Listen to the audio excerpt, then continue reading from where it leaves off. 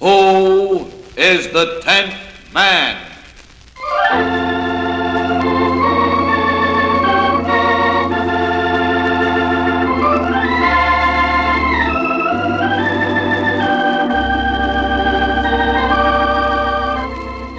The 10th man is the one man out of every 10 persons in your community who will suffer from a psychiatric illness at some time during his life. How can we prevent this suffering?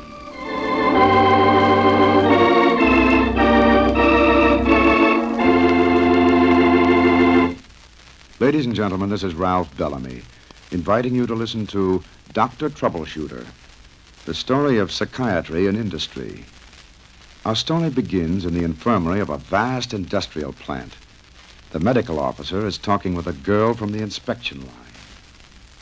Dr. Milton. Yes? I'm Amy Warren. I wanted to ask you... I'm busy with these x-rays now. Would you wait outside, please? Well, the nurse said it was all right to come in here because that's what I wanted to see you about. My chest x-rays. I see. Very well. You come in here a lot, don't you? Anybody'd get sick on that job I've got. Oh? What do you do? I inspect bearings. They come by me on a conveyor belt, and I reject the ones that are defective. Warren? Amy Warren, here we are. There are 2 sets of films. Yes, I asked you to have them done over last week, remember? I guess you didn't believe us the first time. Well, let's look. There we are. Nothing for you to worry about, Miss Warren. No spots of any sort. But didn't we notify you that you were perfectly okay? Yes, I got a memo, but... Well, that's why I came to ask you to take them again. I'm sure I've got TB. Now, wait a minute. What makes you so sure? My sister has it. She's away at a sanatorium now. But I caught it from her. When did your sister go away to the sanatorium? 6 months ago. 6 months ago. But, Miss Warren, these x-rays were taken only a week or so ago. Now, if you'd contracted the disease... Just the same, I know I've got TB. I looked it up in the doctor book, and I've got all the symptoms, every one. I cough a lot, and I have shortness of breath. And I get dizzy sometimes, and things get blurry. Well, I can't do anything more than assure you that there is nothing wrong with your lungs. I gave you a complete physical examination only last week, and you had nothing wrong with you. That's right, Dr. Milton. You said everything would depend on the x-rays. Well? Then the x-rays must be wrong. What? Maybe the machine wasn't focused right. I tell you, I know I've got TB. And I tell you, you haven't. Well, if I haven't got it, I'm going to get it. After all, I know better what's going on inside me than anyone else. Miss Warren, you've got a lot of vague symptoms, and nothing in the x-rays or on the physical examination. That doesn't add up to tuberculosis or to any physical disease, in my opinion. I'd like Dr. Vaughn to see you. Is he a TB specialist? No, he's a psychiatrist. Are you telling me I'm crazy? No, Miss Warren. But you seem nervous and unusually worried. Now, I think Dr. Vaughn can help you. What'll he do? Try and talk me out of it, too? Why not give him a chance? I'll do what you say, Doctor. But I think you're making a mistake.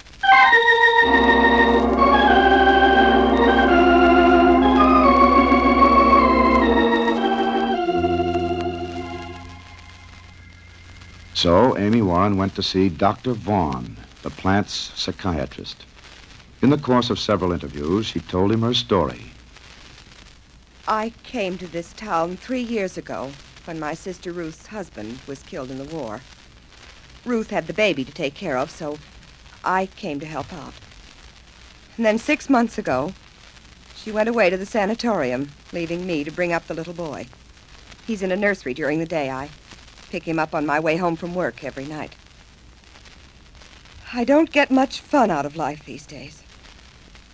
Sometimes I wonder if Ruth isn't better off. She's taking it easy at the sanatorium while I'm bringing up her kid. Oh, no, that's foolish. Of course, I don't mean that.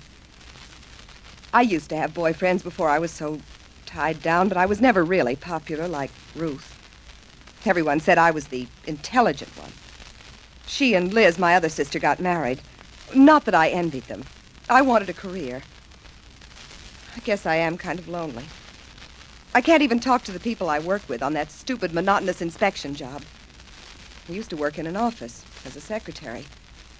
But I came to work here because the money was better, and now I need it for Danny. I asked for a secretarial job here, but Personnel said that would mean less money. I'd have a hard time managing on less. Ruth doesn't have to worry about that anymore. And now she's given me that disease. Only nobody believes I have it. And on top of everything, Dr. Milton told me I was crazy. Well, if I haven't got TB, what is wrong with me?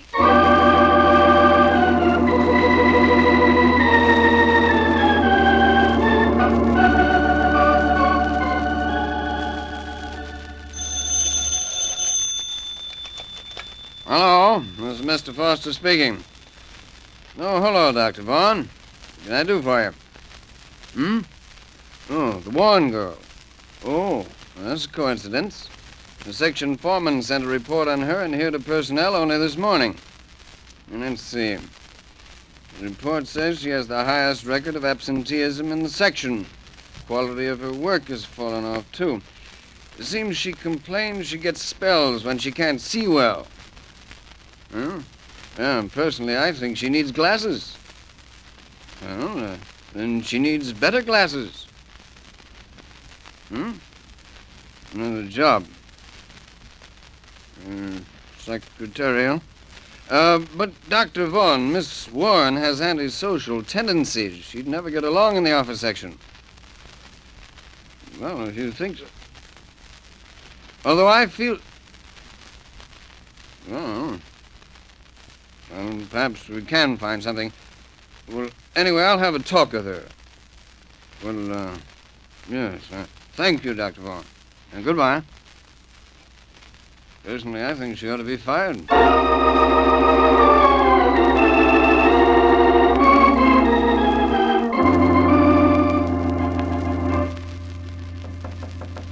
Come in. Hello, Mr. Foster. Oh, Miss McLeod. I thought, isn't Dr. Vaughn in this afternoon? Well, he's been called back to town unexpectedly. Oh. Is there anything the social service department can do for you? No, thanks. Perhaps I'd better come back. It was about an employee, Amy Warren. Oh, that is an interesting case, isn't it? Oh? You know about it? Why, yes. In fact, I've been working on it. Well, don't waste any more time on it. I think we ought to let her go. Oh, but why? Well, I took Dr. Vaughn's suggestion about changing Miss Warren to another job, and But how has it worked out? Terrible. Oh? She changed jobs 2 weeks ago, and now her absenteeism record is the highest in the office section. And she still complains of coming down with TB. So she hasn't started to improve yet? Far from it. I hate to say it, but I don't think she ever will. Of course, it's only been a few weeks. Dr. Vaughn said she found that job on the inspection line monotonous and boring. Well, it was too simple a job for a person of her intellectual level, so we got her another job. And look... Well, I usually give Dr. Vaughn a lot of credit for his help in putting the right person in the right job, but this time I think we all missed the boat. I don't know where we can fit Miss Warren in. well, perhaps I can explain, Mr. Foster. Yes? You see, Amy Warren's a pretty sick girl. Not with tuberculosis, of course, but being responsible for her sister's child and not having any social life is taking a lot out of her. Now, we have to change those outside factors before she shows any improvement in her work here with us. Is that what you're doing now? Well, yes, the job situation was what seemed to be bothering her most, so Dr. Vaughn asked you to change that. And now, after a series of interviews with her, he's found out about the home problems, and, well, they'll take a little time to work out. Well, what sort of thing can you do? Well, we found out that she has another married sister who lives in Clay City, and she's agreed to take the little boy for a month or so. Oh? And that will give Amy a chance to rest up and maybe have a little social life. You know, looking after someone else's child and holding down a job to keep a roof over your head isn't easy. Yeah. And when you add the fact that she has no recreation, well, it's resulted in a neurotic reaction, one which expresses itself in various physical symptoms and an obsession about tuberculosis. Yes, I guess you're right. There's still a lot to be done in her case, but given a chance, she'll perk up. You'll see. Yes, we'll see. Well, I must go now, Miss McLeod. Thanks very much. Shall I tell Dr. Vaughn that you'd like to see him? You mean about Miss Warren? Yes. No, I think not. We'll just wait and see, shall we?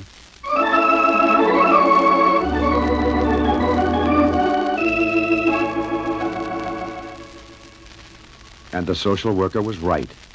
Within a month or so, Amy's absenteeism was negligible. She took a much greater interest in her work and no longer worried about tuberculosis. One morning, in fact, she was heard humming a song as she walked to work. Good morning, Miss Warren. Oh, good morning, Mr. Foster. Nice day, isn't it? It's a lovely day. No ill effects from dancing too much last night? I've never danced too much, Mr. Foster. Well, you reach my. Hello, Amy. Well, good morning, Miss McLeod. Well, how's little Danny? He's fine. He's coming home to me next month. And Ruth may be coming home soon, too. Oh, have you heard from her? Yes, I got a letter from her last week. Her doctor thinks it shouldn't be too long before she'll be cured of TB. Well, that is good news. And I'm cured, too. But you never had it. I know. But I'm cured just the same.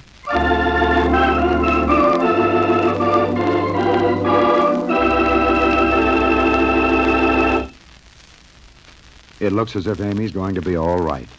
But it was touch and go for a while. Like machines, we human beings sometimes need the help of a troubleshooter to get us back into working order. Perhaps you'd be interested in Dr. Vaughan's psychological explanation of Amy's neurosis. You see, Amy felt insecure in looking after her sister's child, partly because of the responsibility, and partly because it emphasized to her her own failure to achieve marriage and motherhood. At the same time, her job on the inspection line was beneath her capabilities. This further impaired her self-esteem. The phobia of tuberculosis partly symbolized her feeling that she was inferior and also concealed her unconscious wish to retreat into illness. Because if she had tuberculosis, she could go, like her sister, to a sanatorium where she'd be looked after, far from her tiresome job and home responsibilities. Only when all these factors had been unearthed by the psychiatrist could something be done about helping Amy. Now, you didn't meet Dr. Vaughan. That was to show you how the industrial psychiatrist works. He's the man behind the scenes. The man who works not secretly, but unobtrusively. He's the man who understands the problems of all the people who keep a great factory going. And above all, he knows what should be done to keep running smoothly that most delicate machine of all, man.